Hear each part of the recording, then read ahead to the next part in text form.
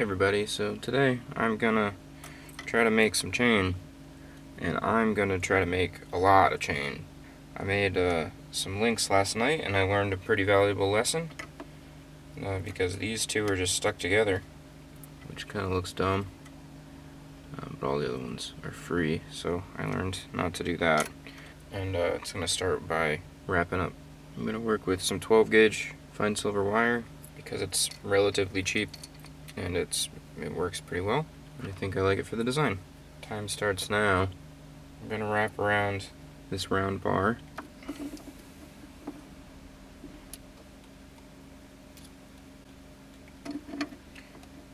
Whew.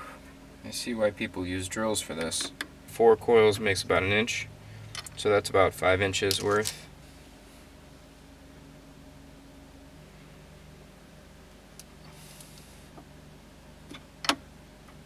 So this is like 50 coils, maybe like 12 inches of chain. So I'm gonna need to buy some more 12 gauge. Whoops. Now that I got some coils, I could go ahead and cut them with some snips, but then I'm gonna have these little compressed areas that I'll have to file down. So what I'm gonna do is I'm gonna use the saw. They do have these jigs that people set up to just cut all of them at the same time. But I don't own one of those because I don't do this that frequently, so I'm not gonna go ahead and spend money on that. I mean, I bet I could carve basically a channel in a piece of wood. I could just take like an extra block, carve out a channel with a router, slip this in there, bolt it down from the bottom with kind of a hook, and then just go in on the top. That's for another day. I don't have another block. I could make one. I'll do that at some point. That's for the future. So, you know, I'll save you the frustration of watching me cut these things up. You're gonna pretend like I showed you what I was doing. How about that? Just use your little imagination. Some parallel pliers. Let's see. Oh, what did I sign up for? Goodness. 1. There's some rings. With this amount of work, basically took me 28 minutes. These rings actually look like they're gonna line up really well. I could probably start putting them together, like just kind of slipping them over each other. No, to get like the chain going, you know? So, that looks like something. That's like 7 inches of chain right there. We're at 33 minutes. I'm going to be squeezing these chains closed. Just slipping them past each other.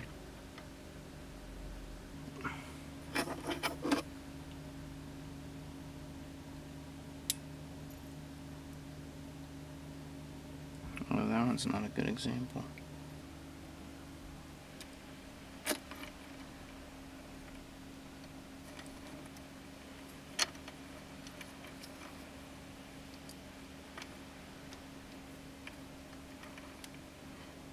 I'm not going to do the last one because I still need to slip one over.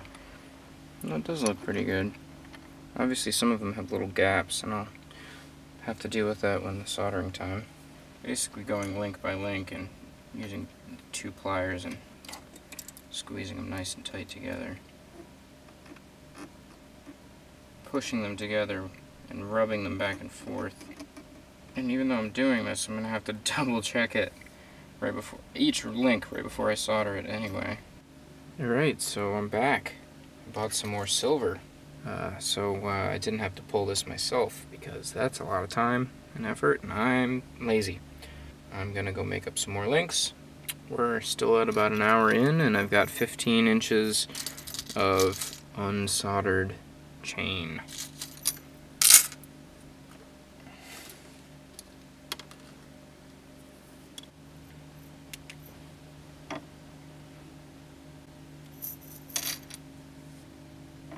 Boy, I hope that's enough.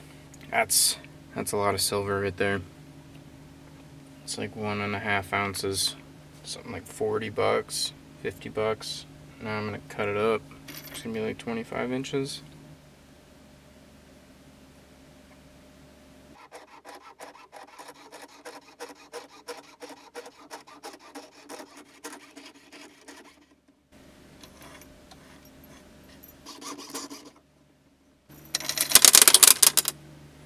perfect.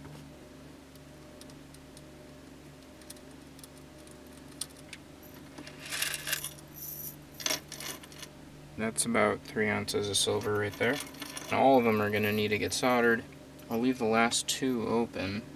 I don't know what I'm doing, but I made a lot of links. How about that? I made a lot of links, and then we're going to do a thing, and the magic's going to happen. That's how it works. Okay, bye-bye.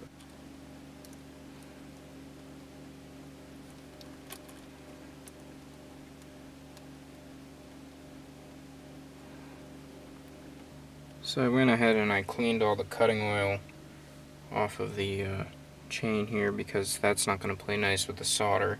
You know, kind of washed it with Dawn. Now I'm going to prepare to solder, and I'm just going to size up the links against each other, I think. I don't think I'm going to use chip solder here. I think I'm going to use wire solder. I just bought some. I bought some 75% silver hard wire solder, and I think I'm going to try it out for the first time.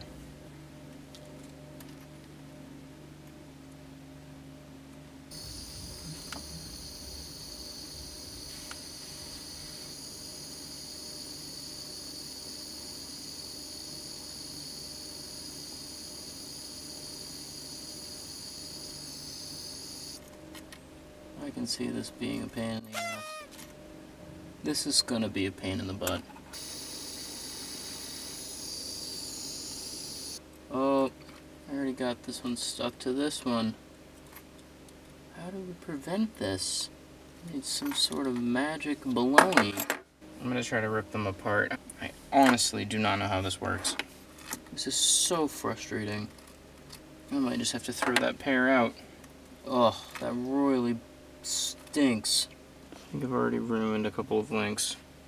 So for this next one, I'm gonna make sure that the seam is far away from everyone else, so the solder doesn't have an opportunity to jump, because it seems to be very apt.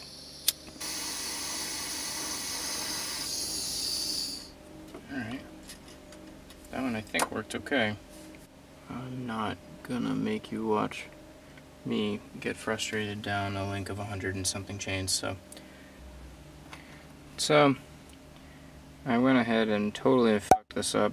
I have links fusing with links next to them and also not next to them. I tried cutting one, it didn't work, so that's good. I did this previously on my prototype. I got 2 links soldered together, and yeah, I don't know how people do this. It looks like I'm going to be throwing away a lot of silver, which I hate doing. I don't know if I have the patience for this right now.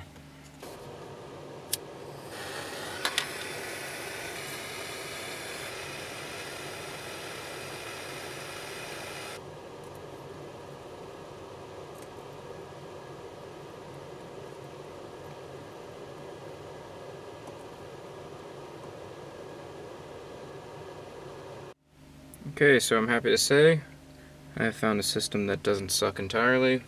Basically what I do is I put the seam directly on top, and I ensure that the out feed of the chain is going to the left, so I kind of have the in feed coming from the right. So I've got this little hook here, in feed, out feed. I'm watching the out feeds seams to make sure that they're free floating, and I'm only really worried about the top ring fusing with the next ring, or the actual ring. So first ring, the solder joint needs to be somewhere far and away, and then my top ring is straight up. So I flux right on top, I hit with the wire solder, and then I outfeed it to the left. And I've just been doing this hot. I haven't been quenching every time, and I haven't been pickling every time. But I did take the first 7 rings. After I cleaned them up, they looked pretty good. So now I just have, 120 more to go. We're up to about 5 inches of free-flowing soldered rings, solid. And I'm just going to keep going on this. It's, again, not that exciting. I'll just do it and I'll show you afterwards. As I go down here, I've been cleaning them up after the soldering with just with this whirly brush.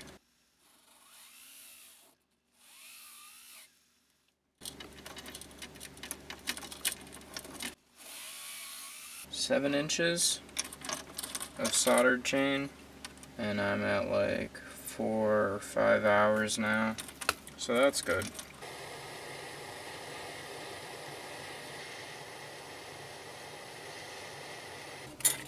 So I just finished up my last link, and now I have to clean them up. I think I'm about 5 hours in. My soldering isn't so great. There's definitely some bulbs here that I'm going to have to file down, and I'm going to have to pickle it all. And I might have to redo a couple joints, because some of them didn't look like they penetrated all the way through, because I was running out of fuel and my welds were a little cold. So a couple of these might break when I do the twisting.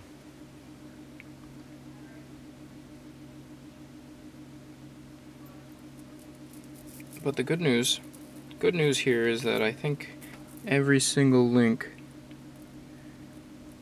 is independent. I don't think I got a single joint that jumped between 2 links, so that's excellent. Clean and then twist, so I'm just gonna hop right in.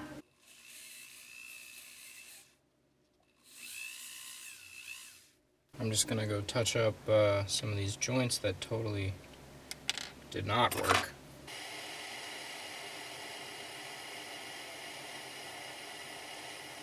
Gonna have to pickle every single one of these because it's just the way she goes.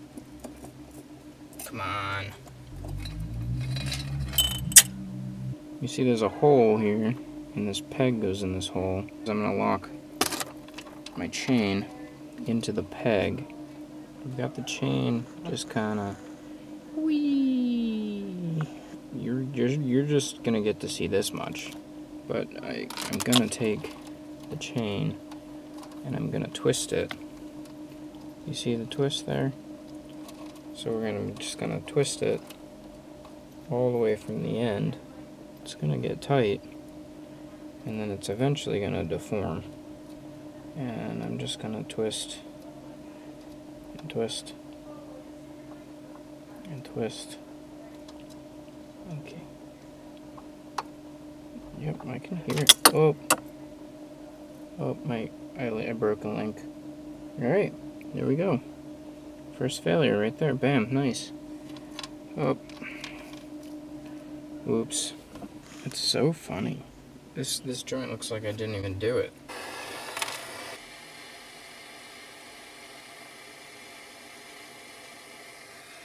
Remember, a chain is only as strong as its weakest link. I'm wondering maybe I should do a little section at a time. How about that? I'll try a little section at a time.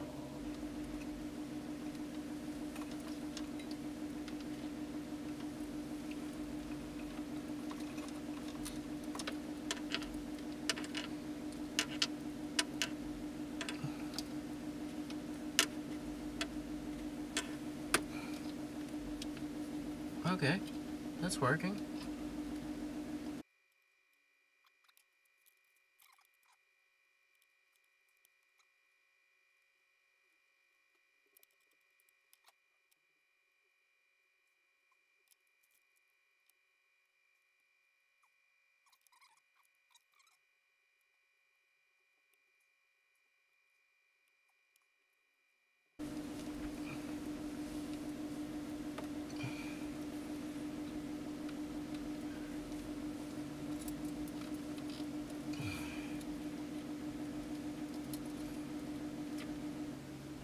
After a quick twist, it looks pretty good.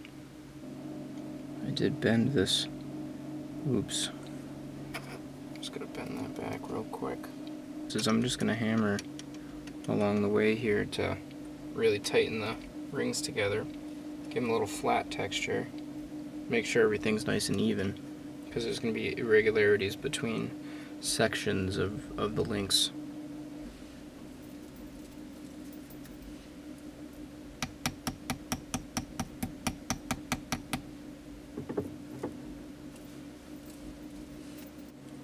I just contacted my design supervisor, aka girlfriend, and she informed me that this was not big enough to put around somebody's head, which I had never even thought about.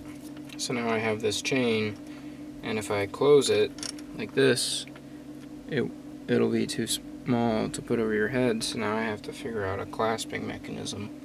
And I think the one I'm going to go for is just the T-bar, and then you can slip it through, and yeah, so I'm going to have to go ahead and do that, which I definitely don't know how to do. Here we go. I got a ring, and I got some material, and I'll make a ring that's a T-bar. Somehow this is going to work. It's got to work. I'll make it extra big for now, and we'll cut it down.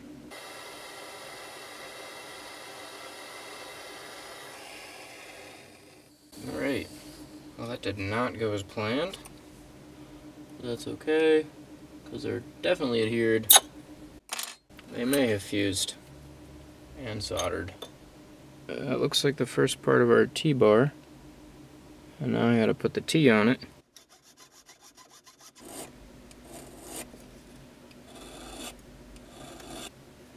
So now we're gonna put that bar on like that. The fact that it's way too big now is okay.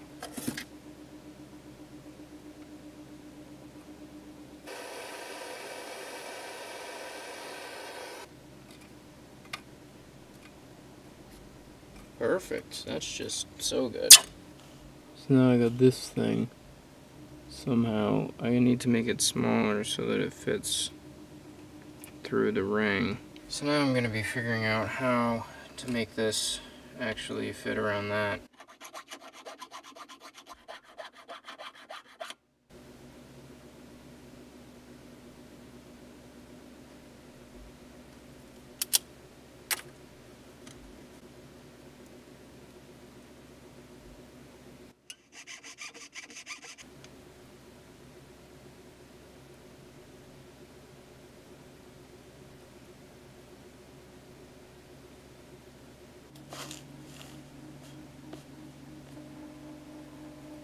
So I got it to the point where this will slip in and out. I took down some of the sharpness on there, but it's pretty flat when you look at it.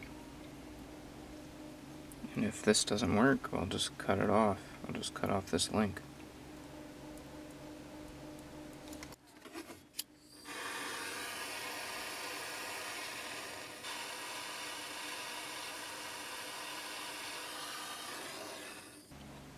So hey, that looks pretty good. I'm just gonna put the ring, the big loop. There we go. Just put it back in.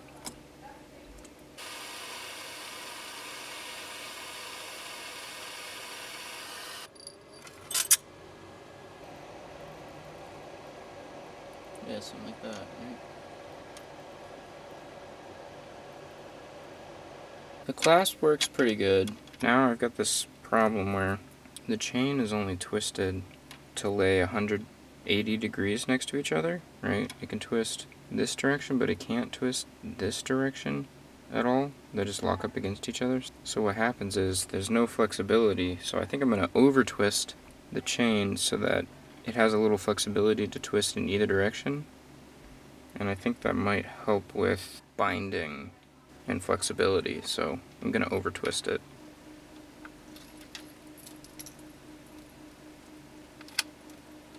I think this was a good idea because now it's much more relaxed when it's near the flat point, whereas before there was this kind of like little tension that would bring it to kind of bind up against itself to do like a spin move, and that wasn't aesthetically pleasing. It was like doing this twist near the center of the chain.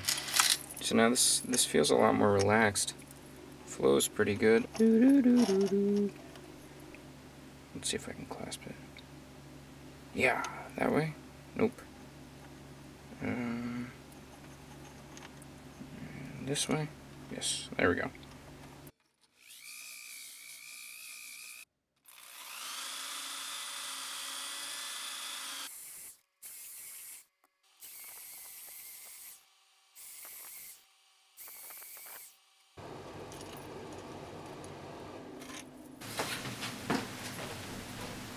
Alright, so this looks like what it's finished.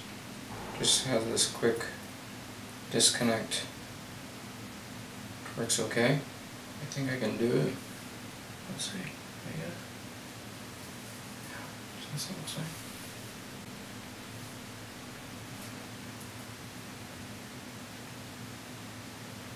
So this is a 23-inch chain. Just how it turned out.